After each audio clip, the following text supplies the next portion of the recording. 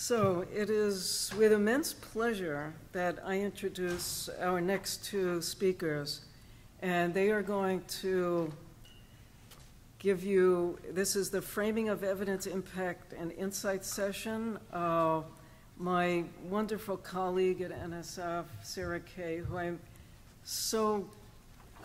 so excited to have her here with us, and when you meet SarahKay, you will feel that way, I am certain.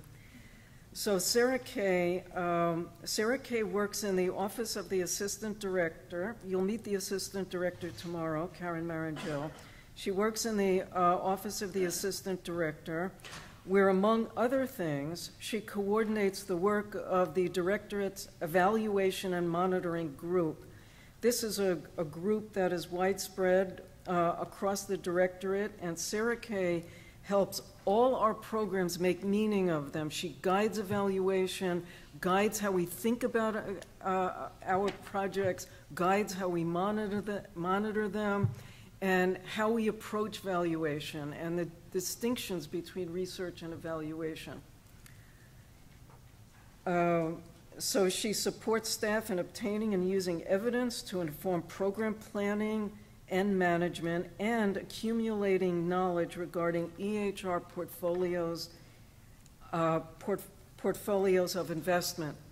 So she's here to help us do this, and I'm just so grateful to her for taking the time to come here to share this with us. And following SarahKay is going to be someone who many of you know. This is H. Chad Lane, Dr. Lane. He is the Associate Professor of Educational Psychology and Informatics at the University of Illinois, Urbana-Champaign. Now, Chad's research involves applying techniques from the entertainment industry with those from artificial intelligence to educational problems. He currently advises 5 PhD students, is PI on 2 NSF grants, STEM plus C and AZEL. These grants are using Minecraft to promote interest and learning in STEM, and is co-PI on a Science and Learning Plus grant in collaboration with partners in the United Kingdom. He has over 80 publications and has delivered talks around the US, Europe, and Kuwait, and has also won various teaching awards. His PhD is in computer science from the University of Pittsburgh in 2004, where he worked in Kurt Van Lane's lab. And I would like to say that I met Chad initially when I funded one of his AZEL projects, and this was developing virtual humans. And I went out to the Institute for Creative Sciences, is it? Technologies. And at ICT, I met his lab and the work that he was doing on virtual humans, and it was just phenomenal. I mean, it was just really such extraordinary research, and I'm so pleased to have Chad and SarahKay working together to conceptualize how we're going to approach evidence and learning at this meeting. So thank you, Chad. Thank you, SarahKay. And please come up.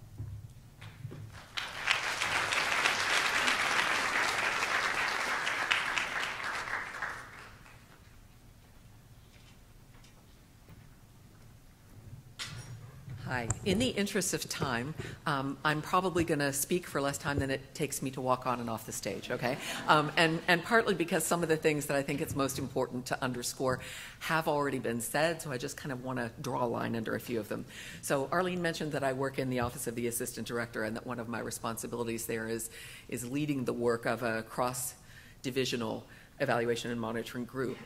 And that group, we call it the EMG, supports our staff in generating, obtaining, using evidence for program planning and management continuous improvement purposes, and accumulating knowledge regarding portfolios of investment, right? So one of those portfolios is obviously represented by all of you here today. It's the STEM plus C portfolio. And you heard from Dr. James and from Arlene a lot of information that many of you are familiar with, because after all, you read the solicitation, or those of you who applied under later competitions would have responded to a program description.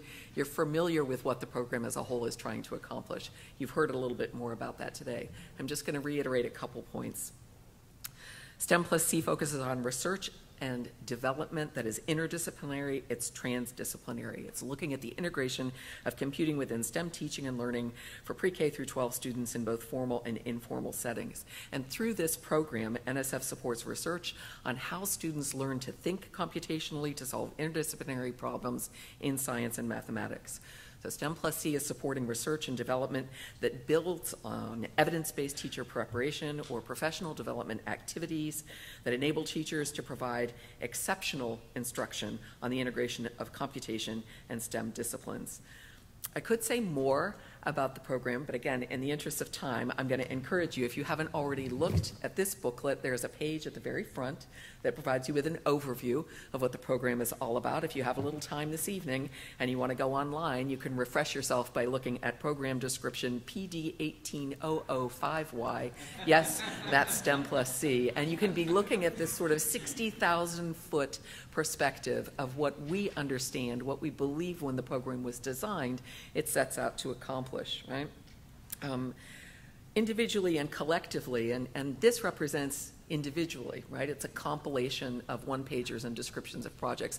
But as you heard from Joyce and from Arlene, a lot of what this PI Summit is devoted to is moving from the individual to the collective. It's looking at making meaning, and it's looking at making meaning in multiple ways. And so I think I would say, and Chad's going to talk more about sort of these evidence and insight sessions and what they're about, but Joyce mentioned the sort of collective note-taking facility that you have available to you, sessions where you can get together to work with colleagues. I think one of the things that I would strongly encourage you to do is, you know, we could put all the language from these abstracts into a piece of software and we could generate word clouds. We could look at the statement of what the program is intending to accomplish, and we could say which of the program's goals are being met by specific projects. But I think one of the things that's most interesting in terms of making meaning is for you to listen differently and to think about emerging conceptualizations of the program.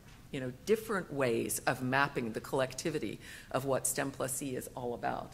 And that those are things that it's very interesting for us to capture, not just in some sort of summative evaluation, but very much in a developmental evaluation way of thinking as well. So over the next 3 days, I'm happy to be joining Chad and a few other folks that he'll be introducing, who will be listening hard, moving across sessions to note and potentially identify patterns or trajectories in some of the emerging evidence from the STEM plus C projects to date. We'll be reflecting on the types of evidence that projects are documenting. We'll be thinking hard about how that evidence can be leveraged to provide valuable insights into program level outcomes and impacts, okay? And we'll be suggesting perhaps, depending upon the input that you give us as we're listening, different ways to portray the landscape of the program, right? So not only in terms of projects' goals and their activities, but also with respect to various audience-specific outcomes. This kind of evidence is absolutely invaluable to program staff at NSF. Not only those who work closely with STEM plus C, the cognizant program officers that you're all familiar with, but also others at the foundation who may not work with your projects on a day-to-day basis, but they're both interested in and they need to understand the kinds of progress that this particular portfolio of investments is making towards the achievement of the stated set of goals and objectives that we articulated in that program description. So I think without further ado, I'm going to let Chad say more about how that's going to play out in practice. Thank you for inviting me to listen in on sessions, and I'll be joining Chad and some colleagues in reporting back what we've heard over the next 3 days when we get to Friday. So thank you.